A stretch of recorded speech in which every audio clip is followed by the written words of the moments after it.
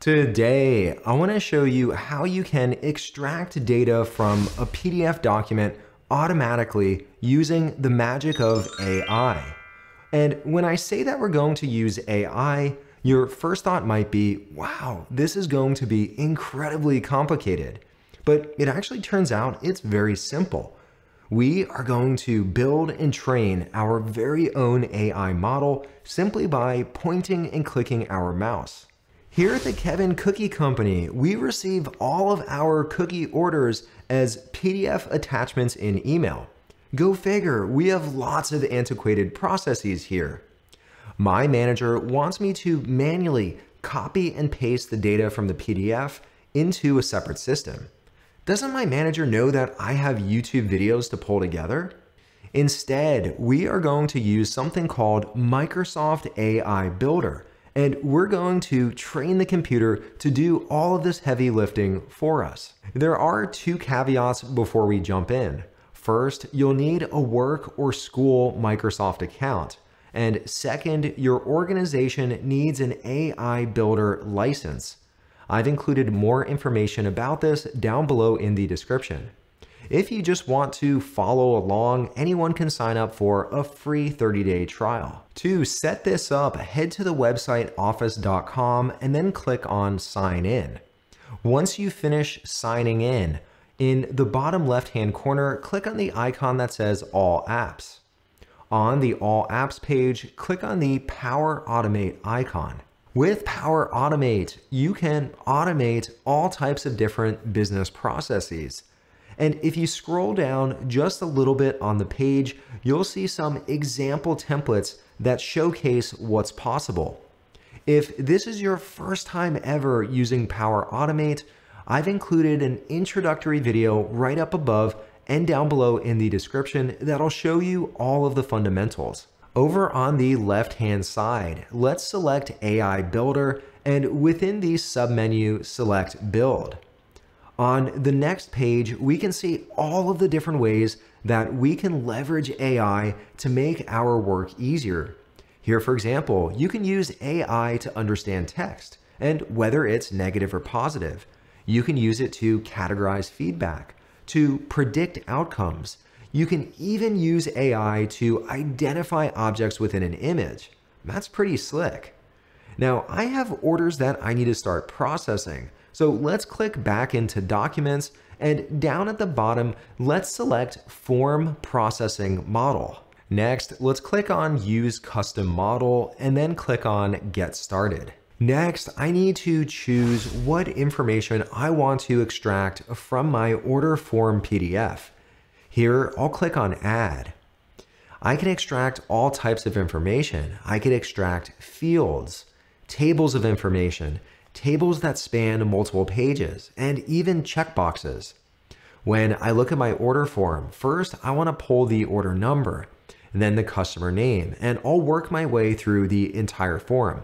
So first I'll type in order number and then click on OK. And once again, I'll go through the rest of the form. Now that I've entered all of the different fields, I'll click on Next. Next, we need to create a collection. And a collection is simply a group of documents that share a similar layout. With the Kevin Cookie Company, we have one order form with one specific layout. But let's say we had another order form with a different look and feel or a different layout. I could set up multiple collections. Here, I'll click on the plus icon. Then I'll select Files on my computer. And here I only need to select 5 separate files. That's all it takes to train our model.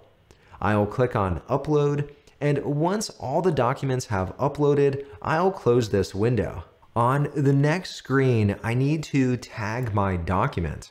This is basically where I teach the computer what the order number is, what the customer name is. Here, for example, I'll click on the order number and I'll tag it as the order number. I'll also go through the rest of the fields and tag them. Once I finish tagging this first document, I'll go through the remaining 4 documents in my collection and I'll tag those as well. Now, I could always come back to this step and I could tag additional fields.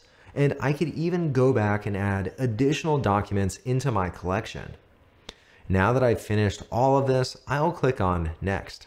Next, we see a summary page, and we're just about ready to train our model with our sample data. So what is a model?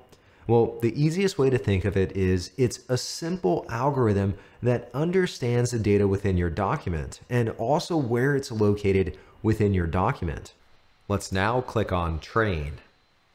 Let's now click on Go to Models. Here now I can see that my model is trained, so it understands my order form and how to pull that information out of the PDF. And right here I could run a quick test to verify that it works properly. I'll upload a sample PDF file, and look at that, it correctly identifies all of the information contained within the PDF. Now that I've confirmed that everything works as I expect it to, I'll click on Publish Model. We have now successfully created our very first model. My job at the Kevin Cookie Company is about to become a lot easier. But a model is only so good on its own. We have to put it to use in some type of flow. You can use either Power Automate, and I shared a link to this earlier, or you could use it in something called Power Apps. If you've never heard of Power Apps before, I've included an introductory video right up above and also down below in the description. For this example today, let's incorporate this model into a Power Automate flow. I'll click on Power Automate. On this page, I can create a flow from a sample, or I could start my own from scratch. Now, when I look at the first example, this shows an email attachment, and that's exactly the situation that I face here at the Kevin Cookie Company. So I'll select this first option. Now, once again, we're going to use this as an example. If you want to create your own flow, you can take a look at this and you'll very easily be able to replicate this. The beautiful thing about Power Automate is you can connect any other applications. Let's say I get this order via email as an attachment. I could pull out the details and I could add them to a spreadsheet, or I could pull out the details and add them into a Teams message. The possibilities truly are endless. Here I could see how the example flow works. First off, it receives an email with a PDF attachment, or my order form. When I expand this section, I can see that one requirement is that it needs to have AI Builder in the subject to trigger this, but I could customize that to whatever I want. It'll go through and extract all of the details from the attachment. And as a next step then, it'll create a new email message and insert all of those details from the PDF. Now, of course, instead of creating an email, here I could insert it into a spreadsheet. I could add the details to Teams or any other connector available within Power Automate. Now that I've confirmed that this flow looks good, I'll click on Save. Now that we've trained our model, we've set up a new Power Automate flow, now it's the moment of truth. We're going to test this out to see if we can successfully extract all of the details from this PDF attachment. Here, I'll create a new email message and I'll send it to myself. In the subject, I'll enter in AI Builder, and then I'll also attach a PDF order form. And then I'll send the file and let's see what happens. Now look at that. I just received an email with all of the details extracted from my order form. That is pretty cool, and it'll make my job a lot easier. Now, if only I could get a commission from all of you for all of the time that you're going to save. If you enjoyed this video and you learned something new, please give it a thumbs up. To watch more videos like this, please consider subscribing. I'll see you next time.